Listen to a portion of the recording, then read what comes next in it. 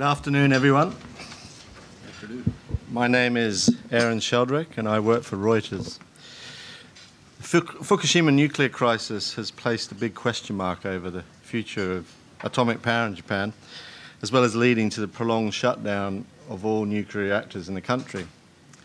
The optimists thought that reactors would be up and running by now, but it's clear that there remain significant public opposition and operational risks to the reboot of the country's nuclear industry.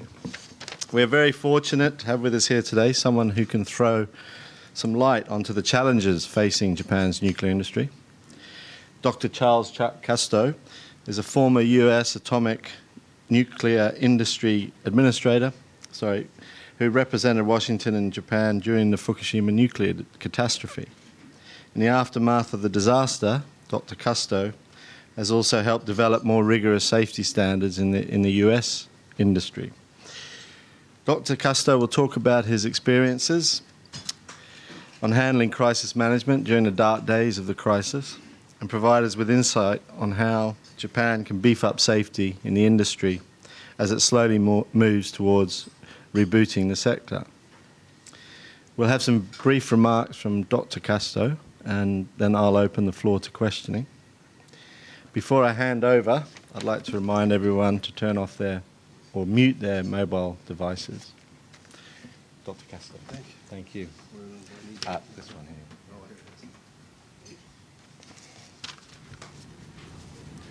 here. Good afternoon. Hello. Good afternoon. Good afternoon. It's not a funeral. Okay, it's a session. So, well, thank you all. Thanks, Aaron. Thanks for that introduction, and thank the FCCJ for the opportunity to speak with you this afternoon. And thank you for your time, taking the time. I'm very grateful for you to take your time out of your day to stop by and listen to my talk. As Aaron said, I guess I was I certainly was the lead of the Nuclear Regulatory Commission response, the U.S. Nuclear Regulatory Commission in Japan immediately after the accident, and unexpectedly stayed here for about a year. I came for a couple of days, and next thing I knew, it was February of the next year.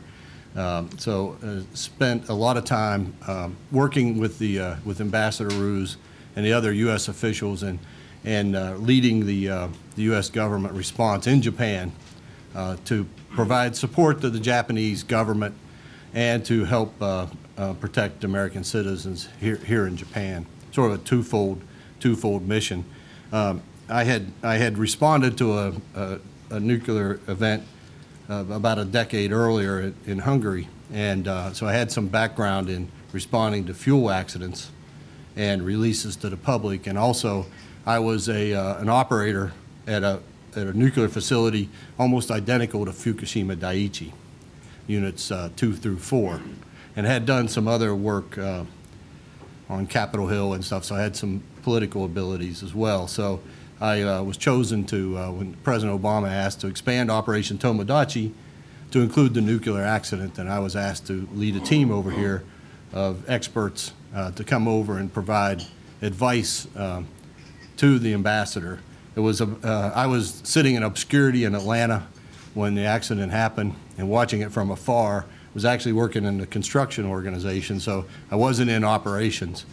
And so I wasn't closely connected the first day or two. I was only merely watching it on television. And before I knew it, in a couple of days, my cell phone rang and said, do you have a passport? And I said, yeah, I have a passport. And they said, well, you need to go to Tokyo. I had about 3 hours notice and flew to Tokyo to lead the American effort here. And I knew immediately the severity of the accident. I had people calling, even before I was notified, I had people calling me, friends calling me and relatives calling me and say, hey, what's up with this accident in Japan? And I said, well, you know, it'll be okay. They'll work it out. They'll get power back and they'll work it out. I was wrong. And when some of my friends found out I was leading the U.S. government effort, they were like, you, Mr. Everything's going to be okay. You're going to lead the effort. So, but I did. And I knew immediately how severe things were, for the worry for society when I got on the airplane to come over the flight crew actually sought me out and pulled me up to first class, and which was great, I thought. And but they spent hours, literally, the flight crew spent hours asking me about the nuclear accident and worried about flying into Japan and whether or not they were going to be exposed to radiation. And they were, for hours we talked about it. So you could see immediately the concern of society around the world on the event. So it came to the embassy, and immediately it started a hectic work trying to understand the event and provide advice to the Japanese government. And I think from a global perspective, let me start out a little bit broad, and then I'll narrow down a little bit.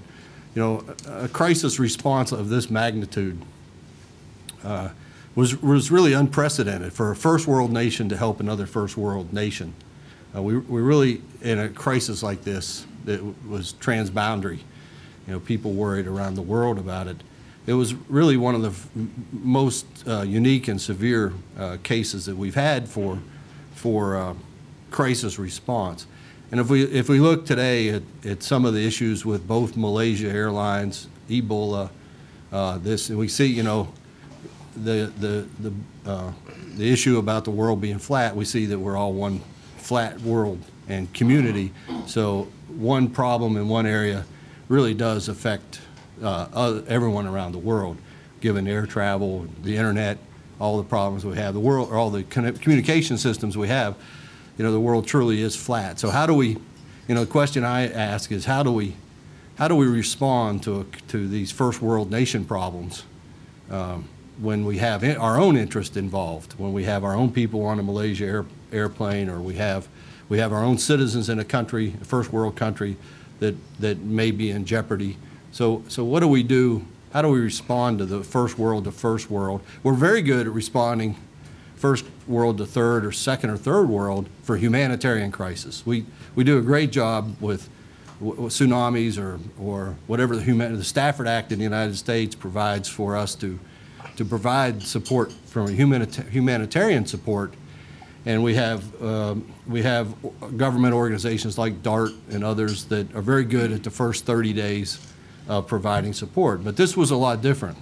This was a NatTech disaster, you know, natural technology disaster, and it was prolonged.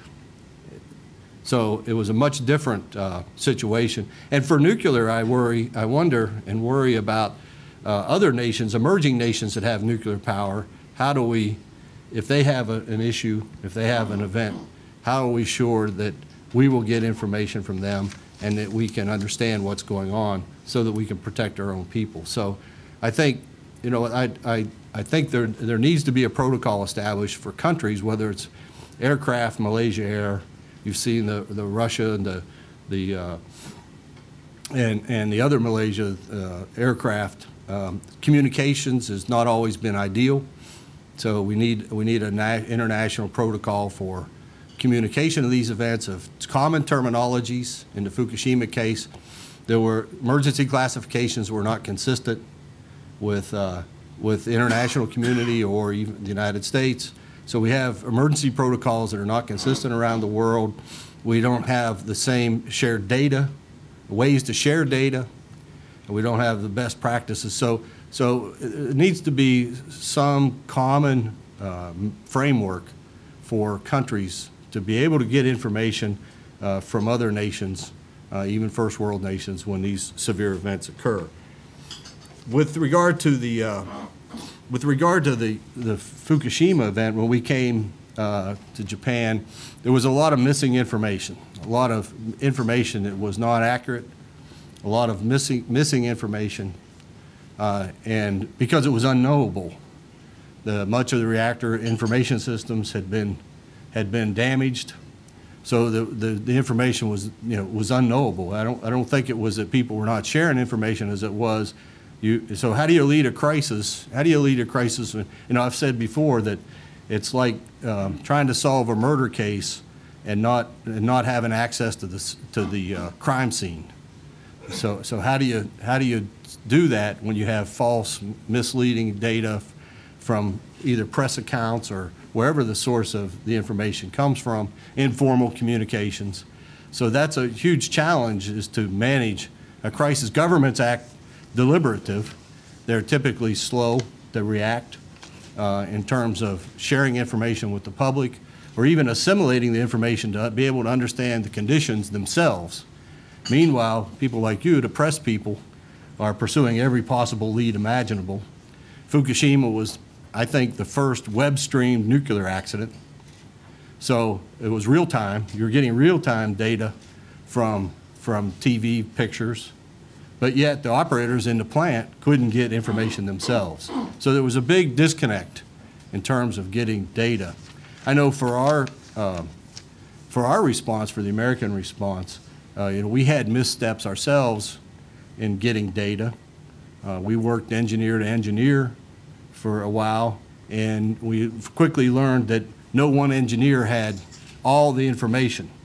So if you get information, you get piecemeal information from different data sources, and if you're not working high enough in the organization, then you're not getting a global picture of what's going on. So you have to, we learned that lesson rather quickly, that because not one person has all the information, then you have to go high enough that you can get a better picture of what the information is.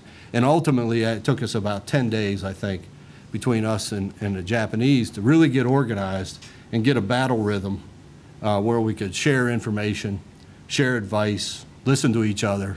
And once we started the contact meetings, on the 21st of March, and meeting every night, then a rhythm started to occur. We would have meetings in the morning, meetings all day, people would get data, and the other thing that happened was we had sources of information that were unfamiliar to us as well. And so if you have a source of information that's unfamiliar to you, maybe thermal information, and if you don't know how to interpret it correctly, then that too can cause misleading information. So there's plenty of misleading and wrong information that comes out in these crises. So it's weeding out, what's right, what's wrong, and how to react, and particularly trying to keep the speed of your reaction equivalent to the speed of the accident. So you got to keep the speed of the response equivalent or greater than the speed of the accident. And that's very difficult to do, particularly for governments. I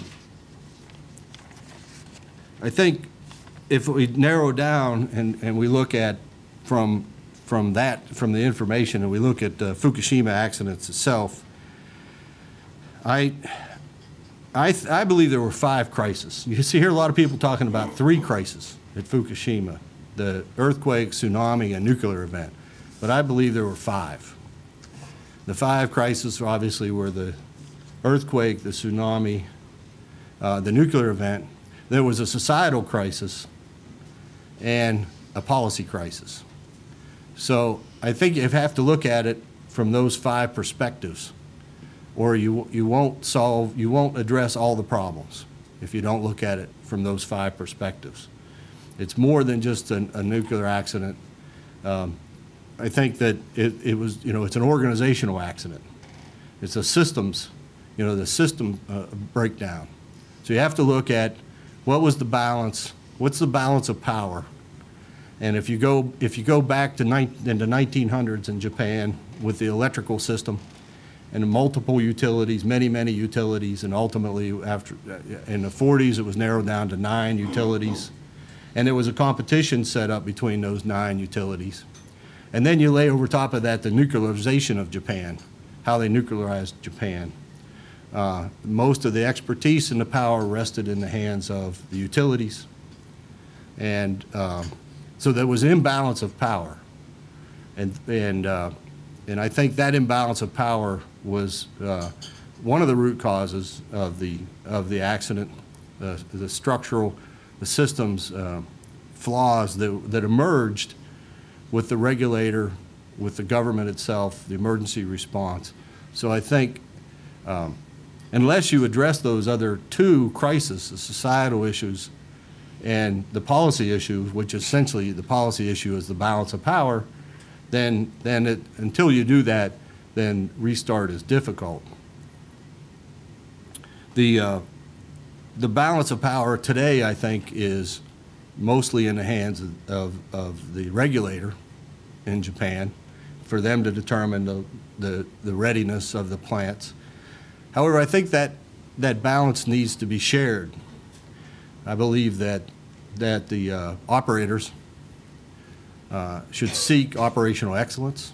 It should be clear that they are responsible for safety.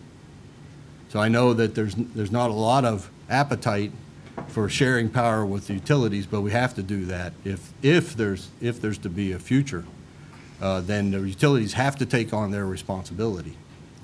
The elected officials, I think, have to take on their responsibility to listen to the people and provide emergency response structure, and the national government, the elected officials, there has to be a national dialogue on risk, on the level of risk that is acceptable for the people. Because in the end, the people of any country determine how much risk they are willing to accept. The elected officials may believe they have control of that, but in the end, it's the people, because the people will stand up if they don't accept the level of risk that occurs. So it's that balance of power, I think, and included in that balance of power is proper balance between the regulator and the government. They've encouraged the regulator to be independent. We've encouraged the regulator to be independent, but part of that is not just independent, but you can't be isolated either. Okay, so the regulator has to listen. I was a regulator for 27 years. Openness and transparency for the regulator, and for the government, for the elected officials to determine that level of risk that the country is willing to accept. That line, that level of risk has to be created, and then the regulator regulates to that level of risk, rather than the regulator deciding the level of risk that the country's willing to accept. Of course, the lowest risk for a reactor is a reactor that doesn't operate, and so if you decide, if you have that national discussion and say this is the level of risk that we're willing to accept, then the elected officials have to establish that in law, and then the regulator regulates to that line, whatever that level of risk is that the country has decided. And if the country, through a national dialogue, decides that they can't accept the level of risk, then that's the decision that you have to make. So unless you step through all 5 of these crises, tsunami, let's just start with the nuclear event. The nuclear event itself with Daiichi, you've got to prove that you can resolve that nuclear event. You've got to prove to the people that you can resolve that issue. You can resolve Daiichi. And that is also dependent on the level of risk that they're willing to accept for Daiichi. So you've got to prove that. And then you have to talk with society about emergency planning, and the regulator has to appreciate emergency planning so that the people are protected. And before you can make a decision, then you have to address those issues. You have to address the societal issues, and you have to address the policy issues and the policy crisis that's occurring. So I think hopefully I've summarized my thoughts on this enough that we can have some questions. I would say that I hope, my experience in Japan was life-changing, and it completely changed my perspective. I was a former operator and have been a former regulator, but when you travel through that evacuated zone, the only thing that comes to your mind is we can never let this happen again, anywhere in the world. As a former operator and a former regulator, I was up there yesterday, and both Daiichi and Daini, and to see the progress, and we can't let that happen again. And I am extremely thankful for my time in Japan. It's a wonderful country, with wonderful people, and I wish them a lot of luck on the future. And I hope that in the future that there are more pages in science books about this accident in Japan than there are in history books. And so I think we have to learn about nuclear and about the effects of nuclear energy, and we can do that through education in the science books, and I encourage us to do that in the science book rather than just the history books. So with that, arigato. Thank you.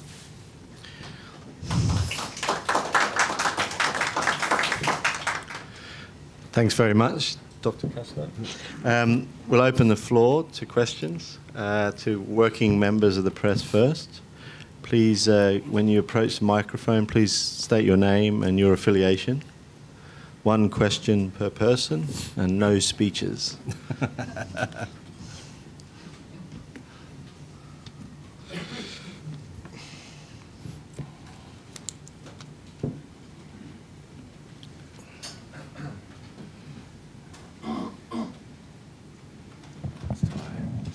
Siegfried Knittel, freelancer from Germany. Hi. When Mr. Yoshida published, or when the memoirs of Mr. Yoshida was published, he said at one point he made a mistake. He didn't understand the valves in the emergency the number and the reactor number 1. He didn't talk his stuff too close or to open the valve. Right. So that was one reason for the explosion of the. But it was the problem of Mr. Yoshida. He didn't understand it.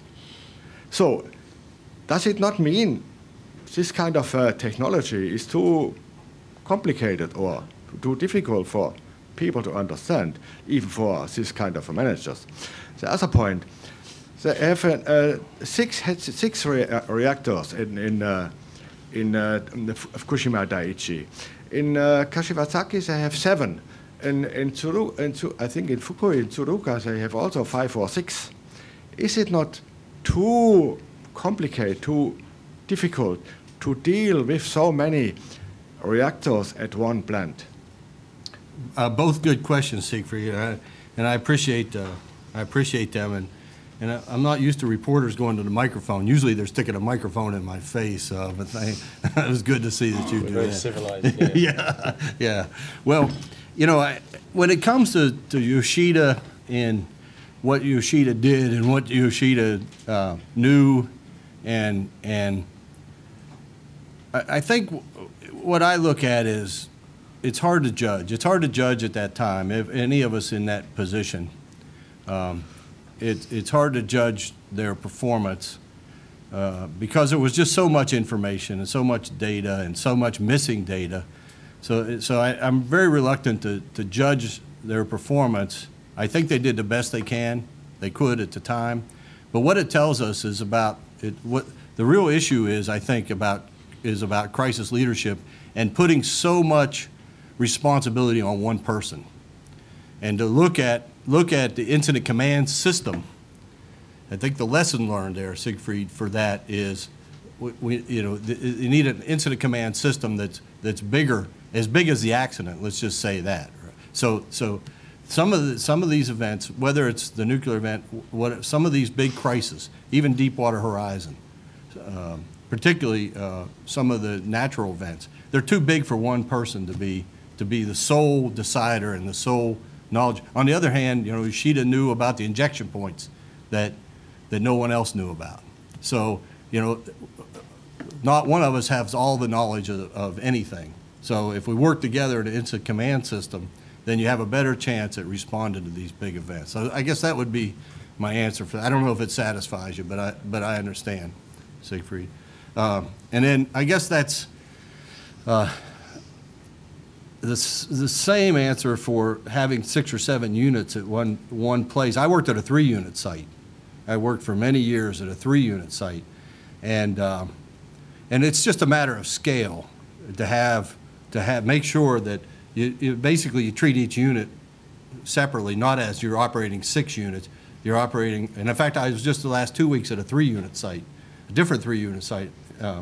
And what you have to look at is, let's treat each reactor individually, not have a leadership structure that tries to operate 7 units, but have 6 separate leadership structures and maybe a leader at the top. So you just have to make sure that you have the right response capability for each reactor. I guess that would be my answer. Probably not satisfying, but my answer. Other questions? Actually, can I just jump in on that one? We started out with a couple really hard ones, Aaron. You didn't tell me they were going to be hard questions. Some people say, just to address your point on having the right response capabilities, there are some who argue that we effectively dodged a bullet because the disaster happened during working hours on a Friday. Right. Had it been on a weekend, there would have been a lot less staff. That's a valid point, do you think? And do you think Japan has sufficiently addressed that issue? Thanks, Aaron. I don't think having more people is a bad thing. Having more people is a good thing. In fact, I think they had what we call an all hands meeting that day, which was had all the people together. There's 2 sides to having too many people. One, you have to protect them all. But what you really want to have is a command system that's the right size. So as we're talking about with Siegfried, so you have a command system, and you want to make sure that your incident command system is of a sufficient size. And then if you have more people, then that's obviously better. You just don't want to have fewer people.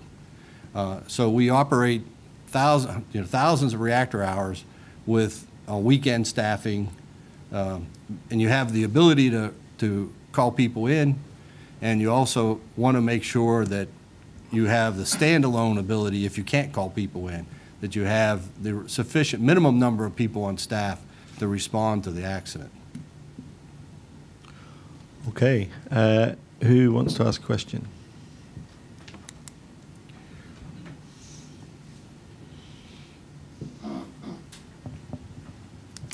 Ichiro Tokumoto, freelance for Japanese magazine.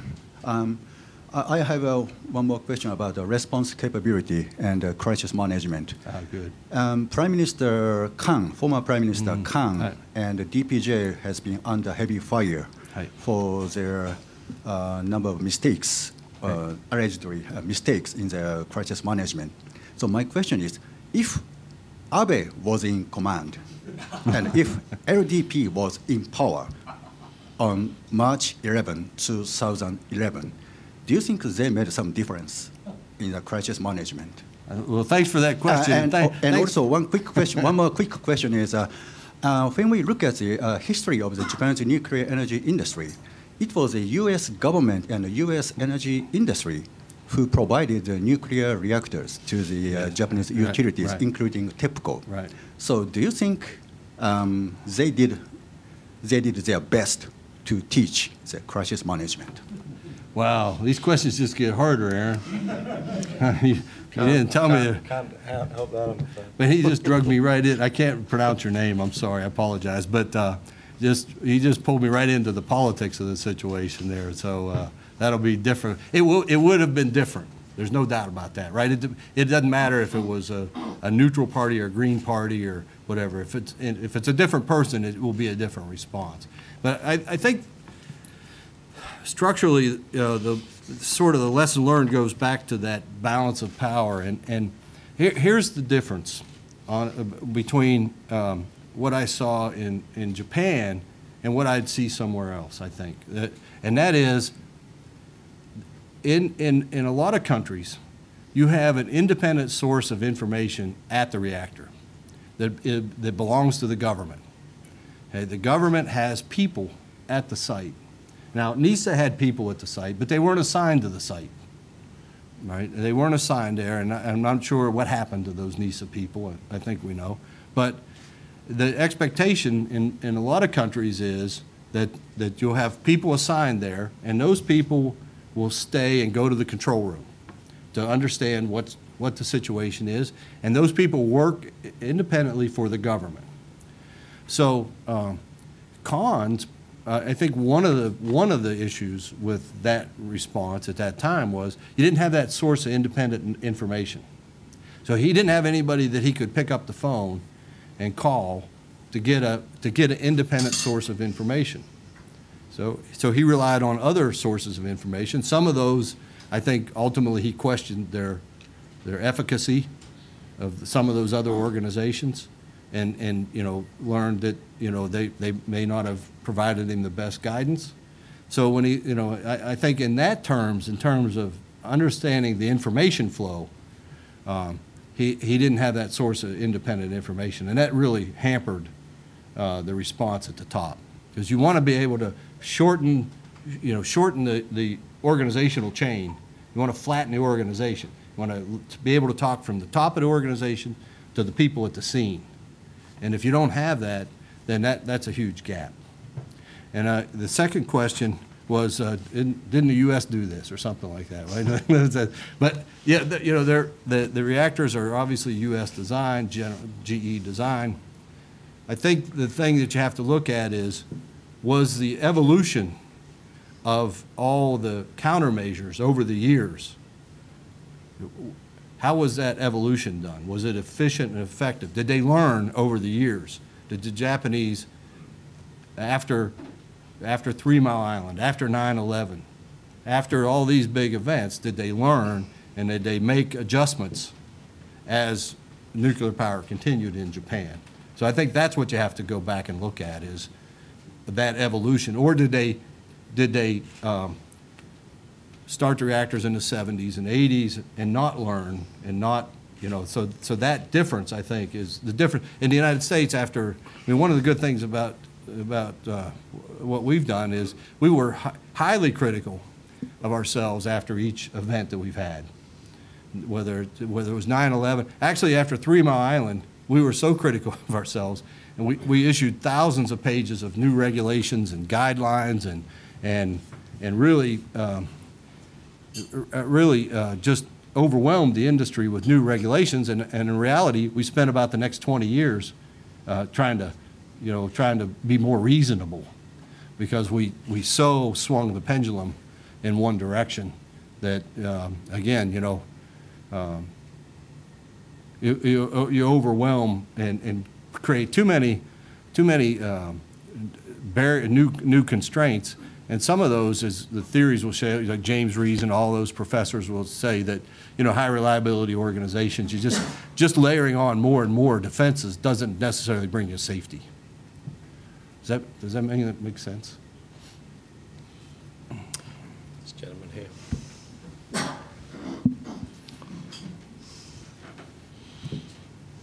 Thank you very much. Robert Bijarek, Temple University, Japan. I recognize you. Temple University. Right? Just a short question. What did you think at the beginning was the worst case scenario?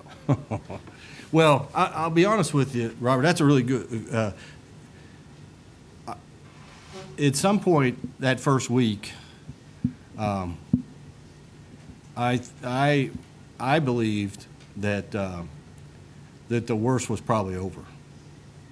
At first, after the explosions of the buildings, because the source of energy that would lift radioactivity out of the buildings, the zirconium, the zircaloy, the cladding, the hydrogen, was expended.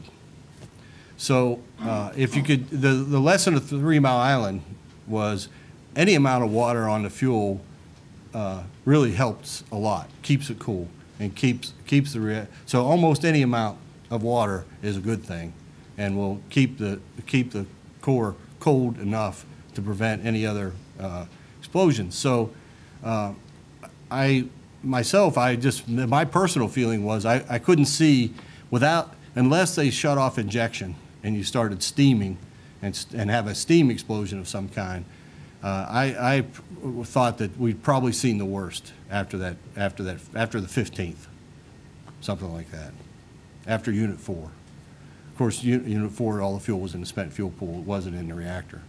So as long as they kept water pumping in, I thought we would be that was probably the worst case. And the other thing I think we have to talk about is more reactors doesn't mean more contamination further. somewhat further, but it's not linear. You know, 4 reactors doesn't mean you're going to have contamination 4 times greater, because it all has to do with the weight of the isotopes, the wind conditions, the weather conditions, depositing out. All right, so you'll have higher quantity, but it may not go out further.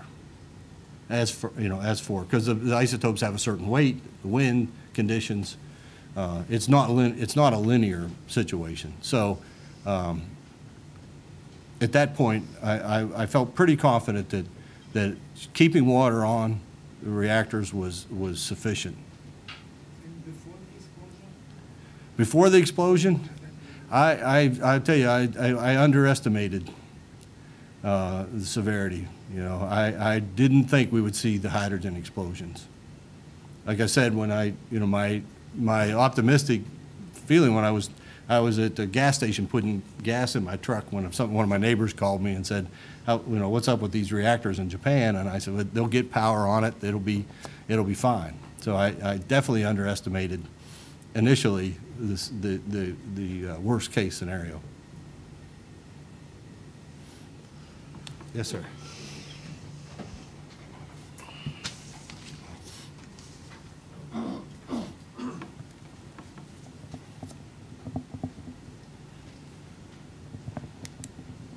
My name is Crowell with Nuclear Intelligence Weekly. Could you tell us, in your opinion, what did the Japanese do right in the initial stages of the accident, and what did they do wrong? Well, the right part is I'll start with that. The right part is seawater injection. All right, I've said that before. When Yoshida decided to inject seawater, that was the right thing to do. So that was key, and I think that in and of itself was very important, and probably greatly mitigated the ultimate outcome. So that was right. I mean, the operators, and not only did they do the best they could in that case, they did absolutely the right thing. So that was. And probably, if I would say the wrong thing, or is that what you right and wrong, I think is the way you characterize that. And I think you see it in Yoshida's transcripts, the isolation of the plant from the outside, and not, you know, they became more and more isolated as the situation went on, and relying upon just those people at the site, and resources didn't really flow in to the site. And you know, MacArthur has a quote, talks about in sum, the failures of war can be summed up in 2 words. Most failures in wartime, and those 2 words are too late. All right, and so typically what happens when you have a failure of crisis or failure of wartime, it's because you didn't get something there. You didn't react fast enough. You didn't get something there in time. So getting resources to the site, and they struggled mightily to do that. I mean, this was a condition that was, you know, black swan as they call it. It was an unprepared, you know, it was a condition we were not prepared for. I think people have learned today, and a lot of countries have taken countermeasures to be able to get the resources there, to build resilience of the plant. One of the lessons learned of Fukushima is to make the site more resilient. Either temporary power supplies, or in the United States we have what's called flex. We have two locations in the country where we have massive amounts of equipment that can be flown.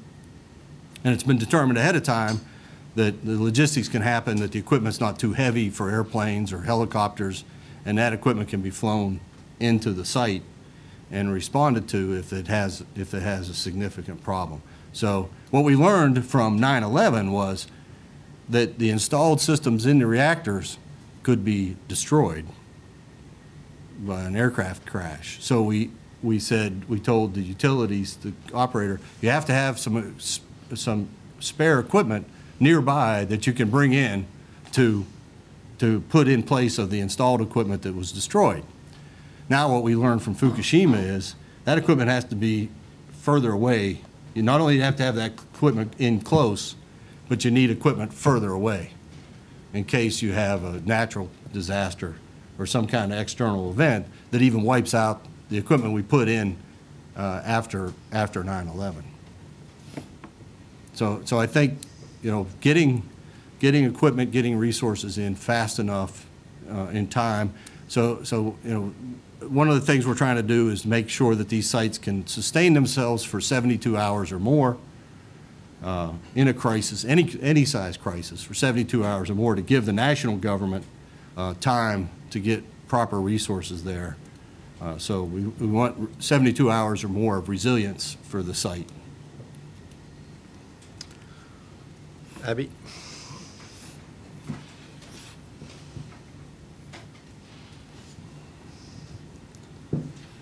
Hi, I'm Abby Sekimitsu from MSN, that's Microsoft's news portal. I use that all the time, too. You use that all the It's time, almost, thank you. It's almost my homepage. I think it is my homepage. Thank you. Yeah. Now, can your question be a little bit, you know? Soft? Yeah. Yeah, I think this is soft. Okay. So Parliament's in session again, and politicians are being questioned about the restarts. And our politicians are very fond of saying that, you know, they're confident because they've cleared the highest standard of global safety. And they say that all the time. And do you think that's correct? And given what you said about the different protocols and the different sources of data, et cetera, is such a thing even achievable? Well, thanks for the question. I think, I guess my point is that's probably true for earthquake and tsunami and all the technical issues, all those technical issues that the NRA, the Japanese government, is looking to make sure that they exceed the international standards. That's likely to be true. And I haven't looked at it, and I'm not an expert in those areas, so I don't know. But I would say that that's likely to be true. They probably, like we did at 3 Mile Island, you know, the pendulum's probably all the way over to the one side on those issues. The issues that I think that are important is the societal issues, the risk issues, the emergency planning issues that the technical people, you know, maybe not have as much interest in, but the people have lots of interest in those societal issues, and you have to address those because, honestly, I mean, the reason we have all those things like emergency planning and things is in case those technical people are incorrect, right? If they're wrong and something happens, then you want to have proper treatment of society. You want to have proper emergency plans, make sure that you can get people evacuated or sheltered, using the sheltering process rather than just trying to move millions of people. Let's get better at sheltering. So I think those issues, part of the equation, have to be addressed, comprehensively addressed. The technical part, I think, you know, the technical part, we're good technical people in the nuclear industry, but we need to work on that societal and the policy part of it. And that's my point with the 5 crises. If you don't look at the policy side, and if you don't look at the societal side, and you just rely on the technical, you're missing a piece of it, pieces of it. Any more questions?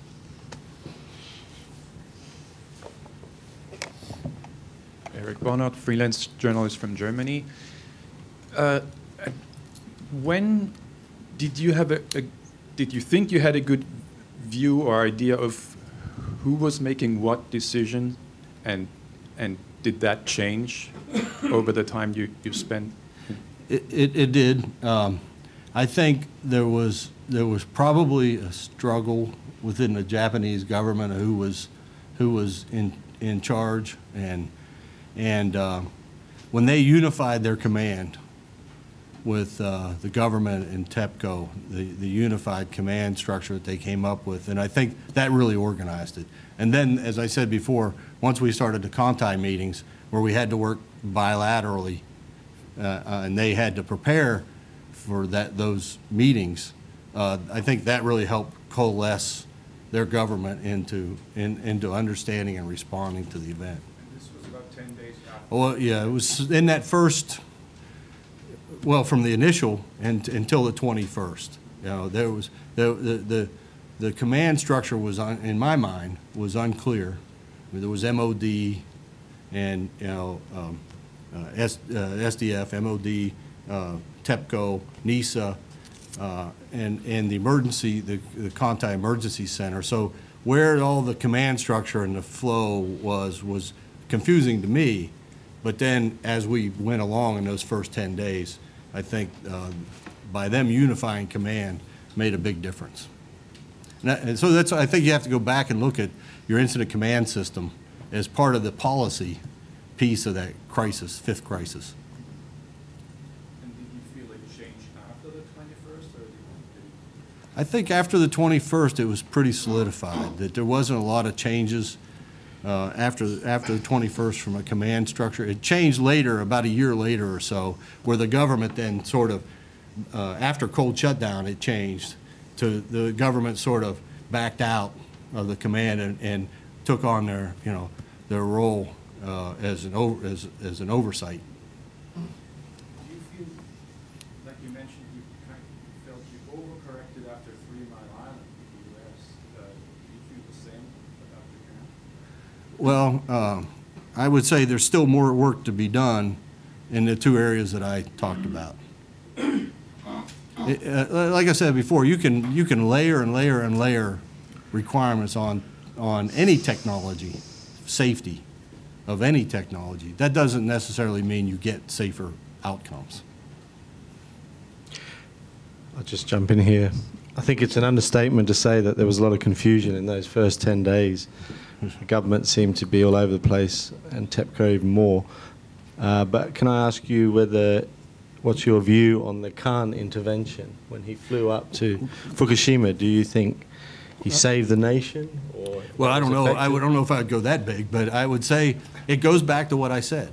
Khan, when he looked at the different organizations that were providing him advice, and when this is just my own personal summation. If I put myself in his shoes, I look at all these organizations, and I'm not sure I'm getting solid advice from them, and I don't have somebody to call there that works for me at the site.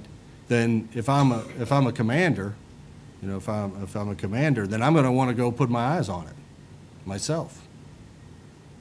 Right? So from that perspective, do I agree with everything? No, I don't agree with everything. But from that perspective of information, I get it. That you as a commander, you want to know. One of the things when Dick Thornburg, I talked to Governor Thornburg from 3 Mile Island last year. I interviewed Governor Thornburg. And one of the things he told me is his lessons learned was, anchoring facts. He was a lawyer. So he would interrogate facts and interrogate people who brought him the facts, right, to see how solid they are with the facts. Where did you get your facts from? What's your source? Not only what your fact is, but where did it come from? So he was successful at 3 Mile Island. Governor Thornburg did an amazing job at 3 Mile Island. And the reason he did was because he interrogated the facts and he interrogated the people who brought him the facts. And that led to his success at 3 Mile Island. So, the lesson we have to learn is to do that when we have a crisis. And if you interrogate the fact bringer, I don't know if that's the right English word, but if you bring it, if you don't interrogate the fact bringer, then you're gonna fail because you don't know where those facts came from. So I think that's a huge crisis, leadership lesson learned. And it relates to your question, I believe, Aaron. Yeah. Gerhard, you had a question? I thought you put your hand up. Then Carl. My name is Gerhard Fassard. I'm not a journalist, but I'm an honorary member here. Well. Anyway, so one question is, there were a lot of rumors going around, and maybe you know the answers if these rumors are true or not.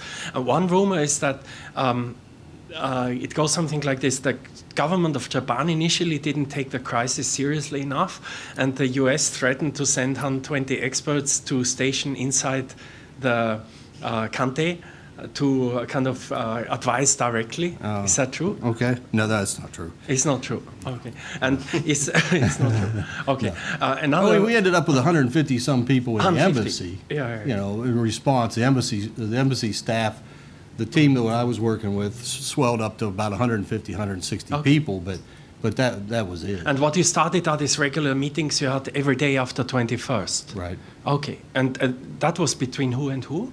It was the cabinet.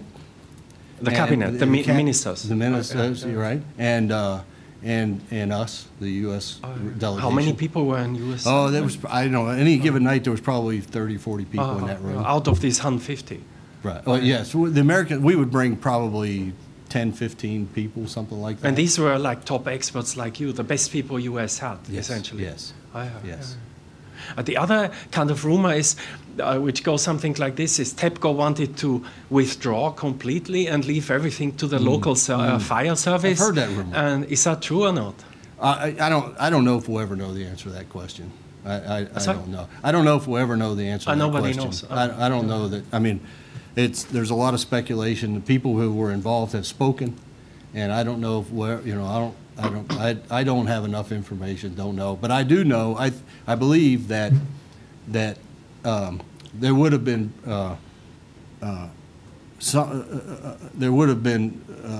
sufficient protection, regardless of what happened. Yeah. Okay. Yeah. Thank you. Did you check this ID for this guy right here? Yeah, I think Kyle Cleveland, Temple University. Chuck, I know that you're out at Daiichi and Daini yesterday. Yeah. And could you provide a little detail of your impressions, also how those have changed from the 2 or 3 years since you were last there? Do you think they're taking the appropriate actions, and just in some detail, what your impressions are? Good. Thanks, Kyle. Dr. Cleveland. I was there, I think last September was the last time I was there. And I would say at Daiichi, there's much more activity even in the last year, much more. And they're making progress. The groundwater is the biggest issue. And the activities, the initiatives that they've taken, I think, have reduced the groundwater by about 25%, which is good. And they continue a number of different strategies to reduce the amount of groundwater in leakage, which is causing the biggest problem, is the groundwater leaking into the plant, and then you have to either treat that groundwater or store it after, when it has tritium in it. So and the level of effort is immense. I'm amazed at the level of effort. They're sparing no resources to respond to the situation, to the decommissioning.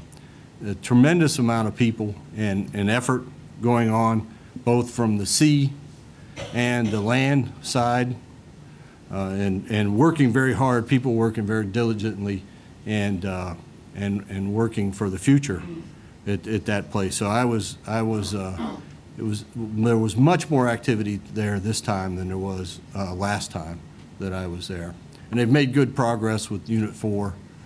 And we'll make progress with Unit 3 and Unit 1 soon. And Daini, I always enjoy going to Daini because I think, as you know, Masuda-san's leadership at Daini was outstanding. What he did and responding to that event and mitigating that event.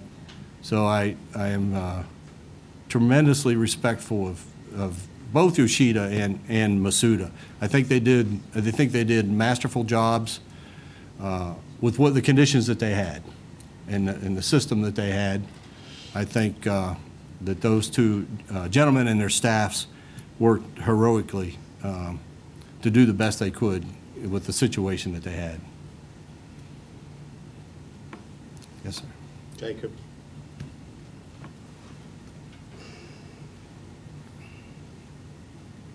You told me there'd be like 2 or 3 questions. Jake Badelman, Bloomberg News. Hey, Jake. So you said that there are societal risk and emergency planning issues that still need to be addressed. I think you spelled out the risk issues pretty well, that there needs to be a dialogue about the level of risk. they're willing to accept, but on the societal and emergency planning side, can you share some specifics about what needs to be done there? And also, I wanted to ask, just as a follow-up to the last question, specifically on the ice wall, what's your analysis of the potential for that? Well, I'll take the last first. I have no technical understanding or ability to judge the ice wall. All right, so I have no idea whether that ice wall will work or is a good idea or not a good idea. I just don't have any basis to judge the ice wall. So I'm sorry, but that's outside my area of expertise. I think for the emergency planning side of it, I think well, first on the societal side, as I said, you've really got to have a national discussion about risk and about emergency preparedness.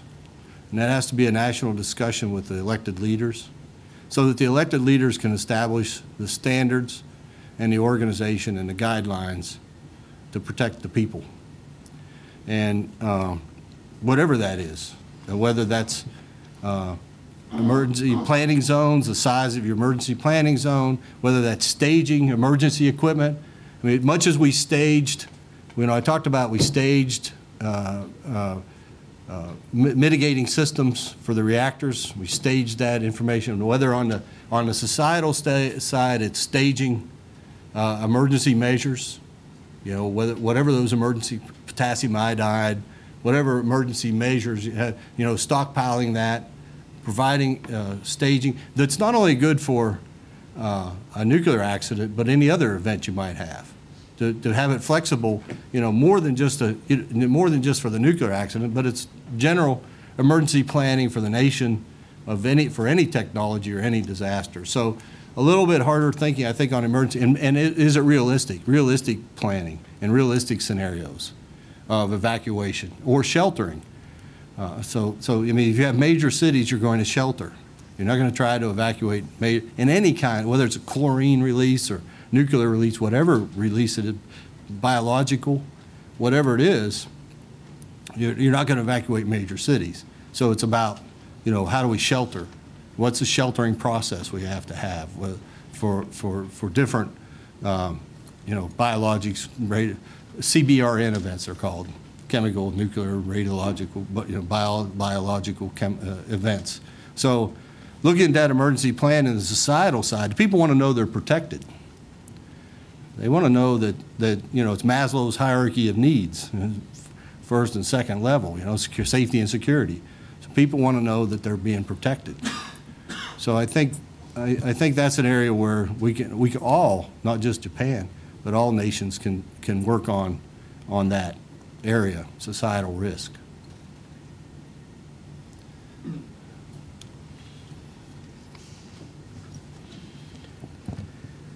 My name is Fujita, and I'm at the Kokumin Shimbun. They say it's a right-wing paper. A what paper? Right wing. Oh, right wing. My I question, don't know. I don't have any wings. but the problem I have is that a lot of right-wing people are against nuclear power generation.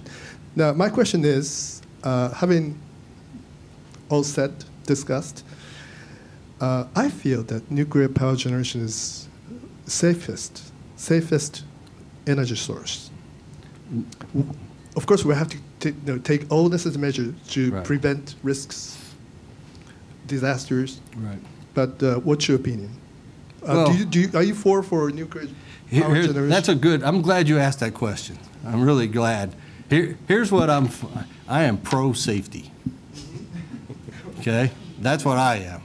Right. I'm not pro nuclear. I'm not anti-nuclear. I am for safety. That's what I'm for.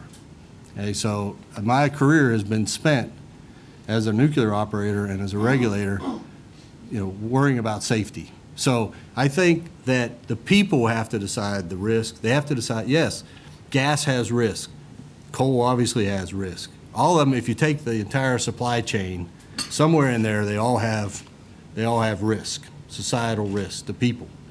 Any human activity has some risk to humans, right? So nuclear is called a German, Peter Senge, something like that, called it the domestication of the second fire. If you go back and look at, when mankind started to domestify fire, there were people, hey, we can't bring fire into our houses, it'll burn our houses down. We can't, there was anti-fire people and pro-fire people, right? So this is centuries old, this debate about mankind developing technology is, airplanes, and it's gone through all technologies.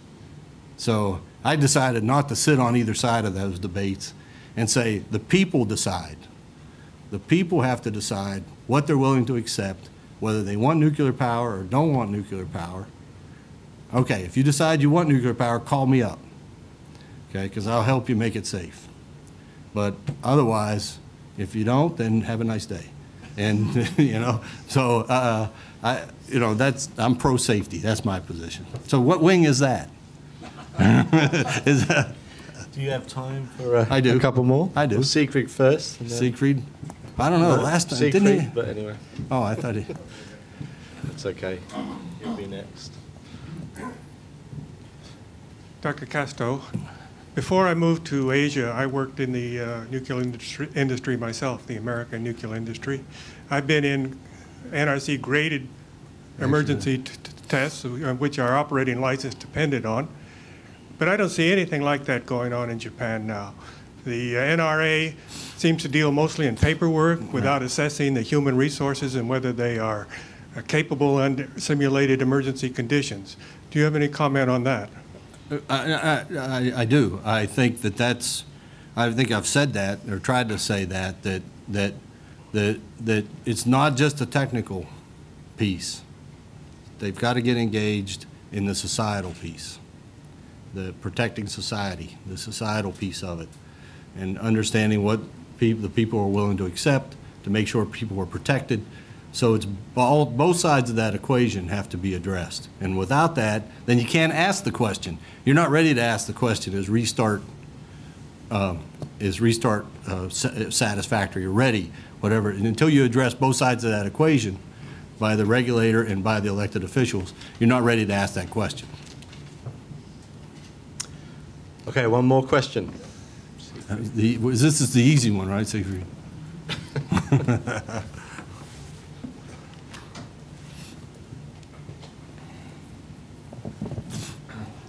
You said Japan has perhaps now very strong, or perhaps the strongest security regulations for a power plant. But if you look at earthquake security, I think they predict every time a kind of the heaviest case of earthquake.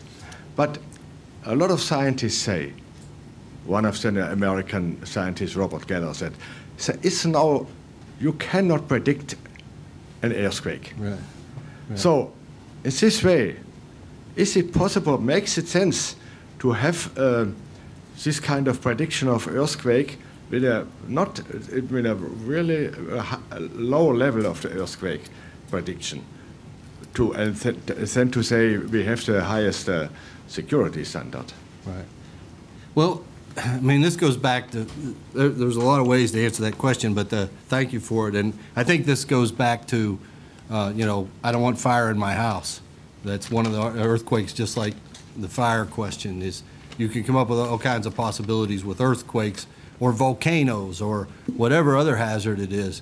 So that's why you want to plan in the event that you're wrong. Right? They can have those earthquake people can have those debates about prediction and how many gall that and I'm not a scientist in earthquakes. So me as a pro-safety person, what I say is I don't know about all that technical stuff and they need to resolve it by the international standards, but I worry about what if they're wrong? What if the experts are wrong? And if the experts are wrong, then I have to be prepared in my emergency planning side to be if they're wrong in their debates. And I think to answer the question from Bloomberg, I think further on an example, let me give you a specific example. You made me think about the earthquake and the societal. One of the things you have in Japan that I think is amazing is this text system of the earthquakes. Right? I don't know what it's called, but you get like a text message on your cell phone or something about you know, the earthquake's coming and it's certain magnitude and duration, something like that, you get an early warning signal. You know, I think from an emergency planning sort of view, you could have the same thing for a nuclear plant, right? If a nuclear plant, you know, shuts down or has an accident, people can be informed of it. That's one way to inform the public, you know, keep them engaged.